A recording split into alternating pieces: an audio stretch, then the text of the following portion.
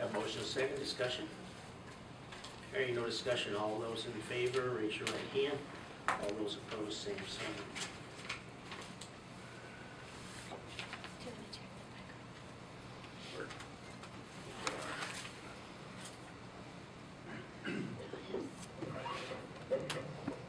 Okay, now I could be heard. The auditor shut my microphone off. Apparently she didn't want to hear me today. Well, we very seldom use these. We should, because we invested in them, and we ought to use them, I think. all right.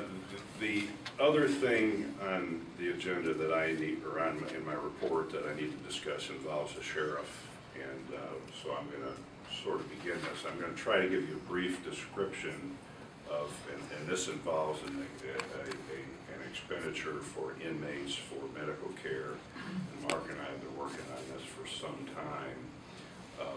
But I think I'll give you the condensed version. This has been discussed in here before, but you probably don't remember. It's been almost, I suppose, a year ago when this first came up. But we had, on 2 different occasions, inmates in the jail who had significant medical conditions. We thought in the jail, it was thought that and it was known. The first one was named Brown, and what was the second one's name? Burcham. Okay. And so it was thought that the cost might be avoided. These guys had been arrested if they were OR'd, and then they would be responsible for their own medical bills. And the medical bills of Burcham was like $170,000, as it turned out to be. Or am I reversing them? Brown was $245,000. The other was just over $200,000. So, under state statutes, the sheriff cannot OR these guys and avoid the costs. Okay. And then the problem, there was a problem on the coverage by our inmate policy.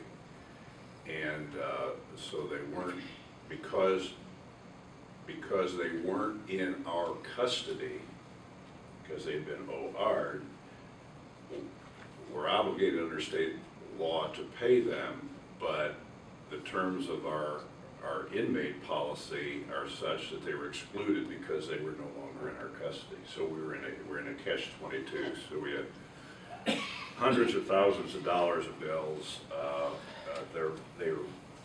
Most of them are with Parkview, but we work with Parkview, and what our maximum obligation under state statute is 104% of Medicare, or the Medicare charges plus 4% on top of it is probably a better way to say it, because that confused us for a while, Mark and I, but it's not double Medicare. In Medicare, as you know, the charges are maybe 20%. The reductions you get from Medicare are about 20%. So the last year's kind of been spent haggling back and forth with the people at Parkview and some of the other healthcare providers, and haggling back and forth with our inmate insurer.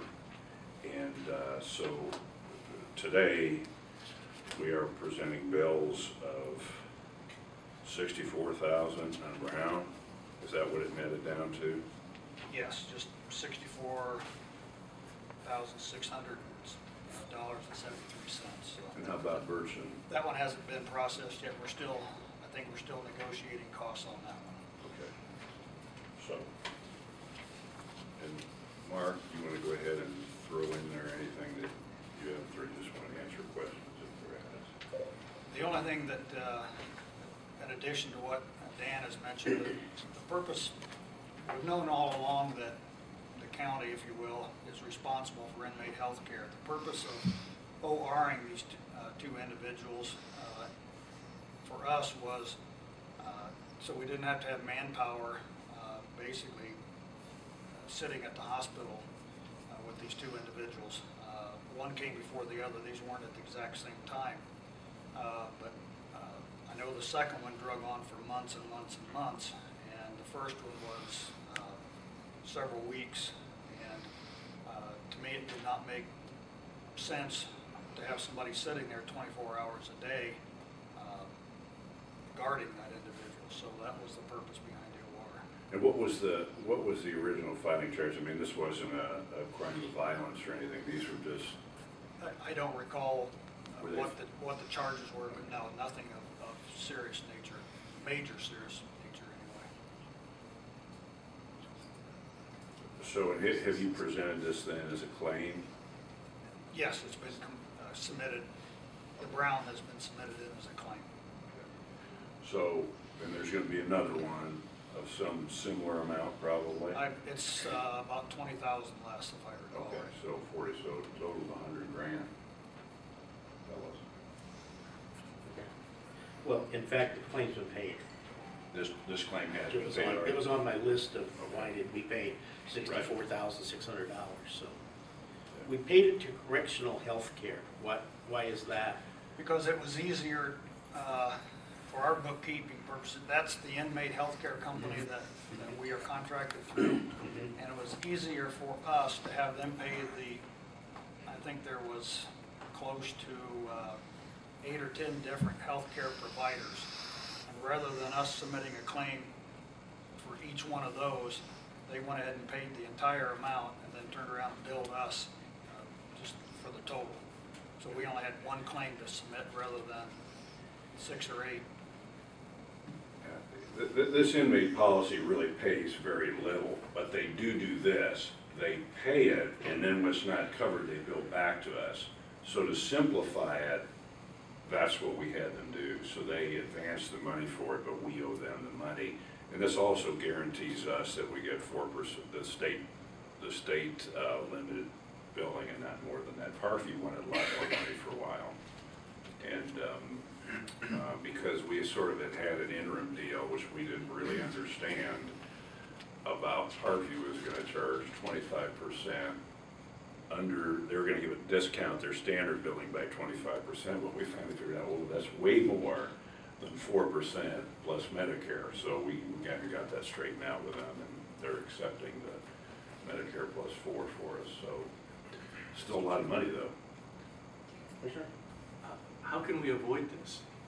I guess from now on, we need to do something here, whether we get another policy or, we can't afford to go, $100,000 every time we turn around. Right.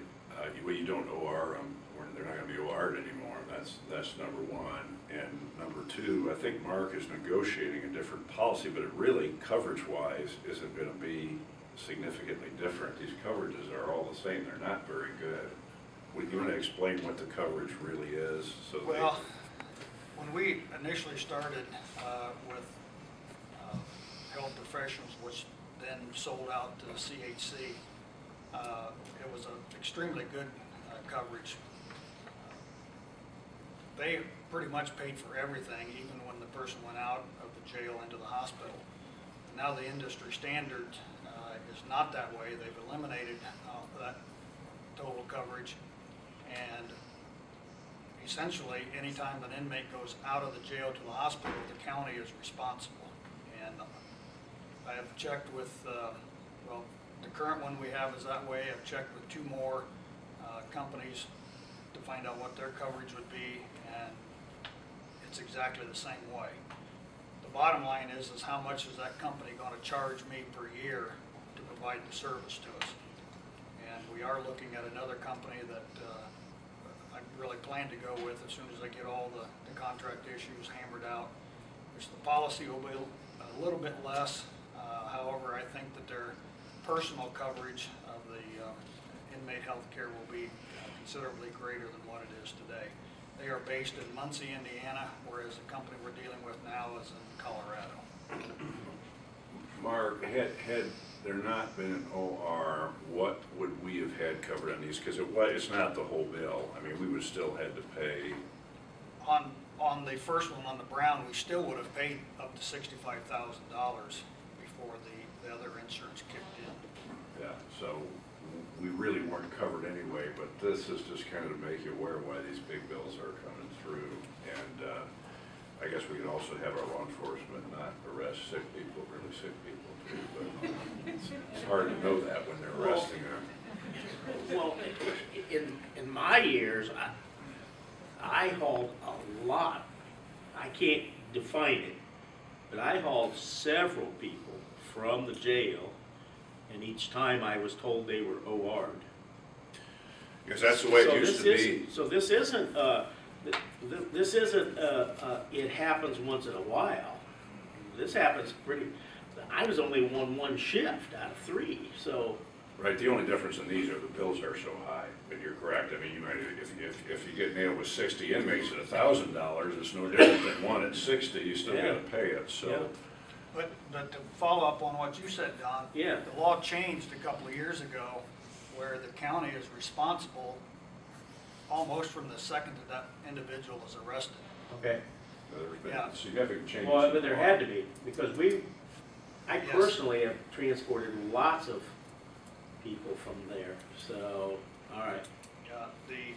So we're actually looking at something that will have a more significant impact on us than we've seen. Yes, well, potentially.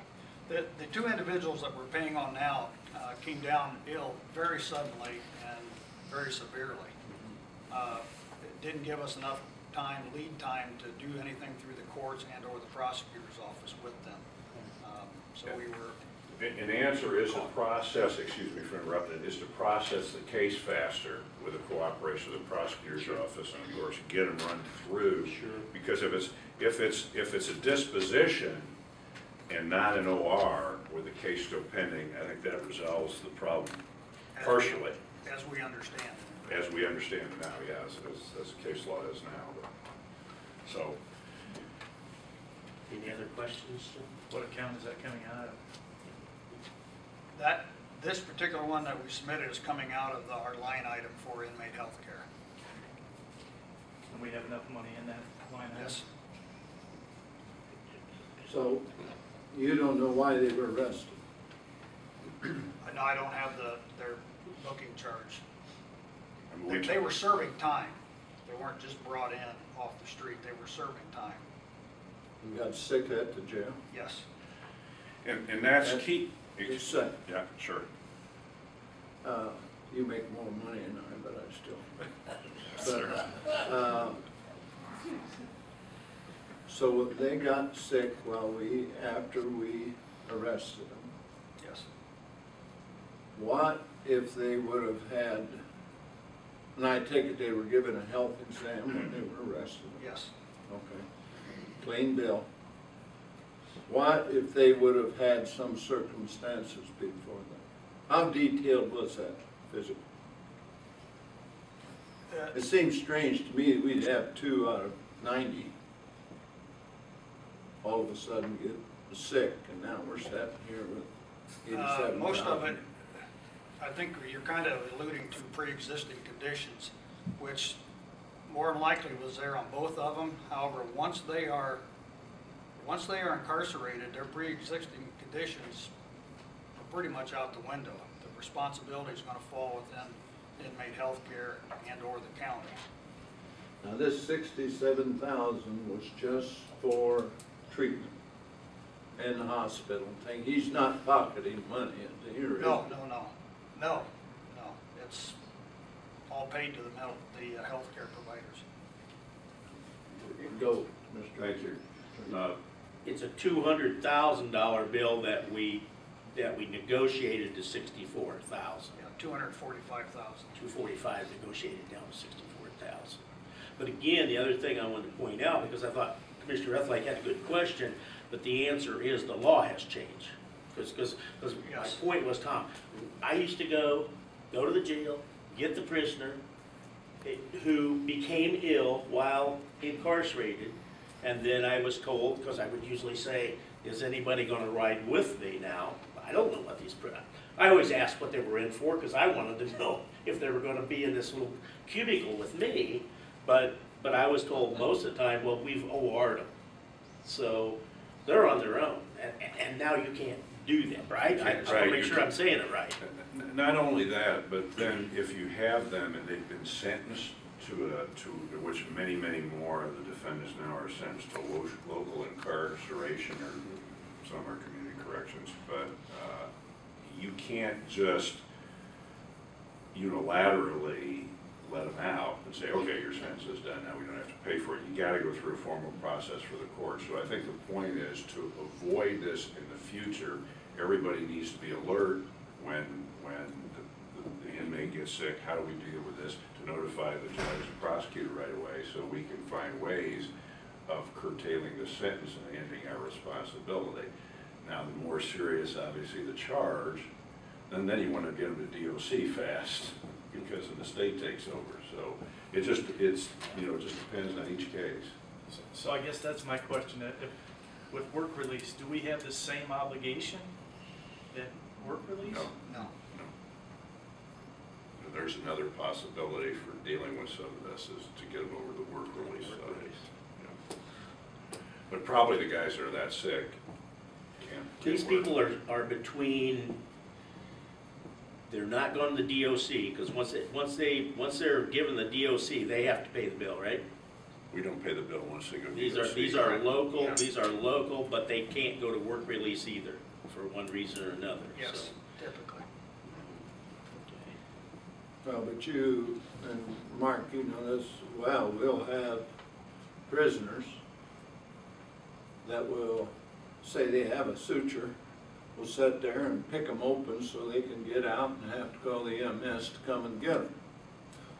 And I think we talked about it, do you transfer them or do we have some, well, manpower again is something, and Yes. that's what the sheriff's department should do. But you have any and every excuse for them to try to get out and get a breath of fresh air. That's- Well, they'll sit up there and let 30 people go through ER if they will, you know, so that Exactly. takes manpower. It's quite a balancing act between It the is. example that you just gave and then somebody that comes down that ends up being genuinely sick. You try to weed out the ones that are faking and or just finding some excuse to get out for the day or get to the hospital and make other plans as an Right. escape or something. So we're constantly evaluating, and that's one of the reasons with these two that we're talking about. Like I said, they came down so suddenly that we thought maybe something, their ulterior motives were going on. And by the time we got to the point where we couldn't explain it, then we got them to the hospital. Well, one thing, thanks for putting that extra money in the bucket. But do you do that did you plan to put extra money in there every year? And if so, about how much? Well, And the reason I ask, I think in almost 12 years sitting on the commissioner's seat, I think this is the first large claim that I have seen. Maybe there's been others, if so, No, I think because of the law change, you've not seen So, others. It was the law it's- change that caused it. yeah, that's a pretty good explanation for it.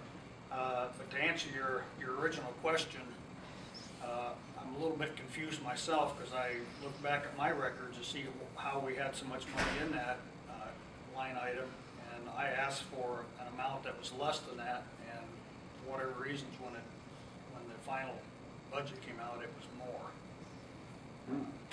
So So, somebody in You the got council console had on a good good day? judgment. Yeah, They must have the crystal ball out. yeah, they must have. Yeah. Mark, is this a state, I'm sorry, Commissioner. Go ahead. Is that a state regulation then, or is that a federal regulation that we're dealing with? as far as being responsible, Yes. that was the state of Indiana. But I think that is, to answer, is influenced by some federal court decisions. I don't think it's just Indiana that is dealing with this in one way or another. So that's not something that we could just talk to Senator Banks and Representative Hughes? No, because I think it came from the courts. I don't think it came out of the legislature. The legislature would have never done that, so.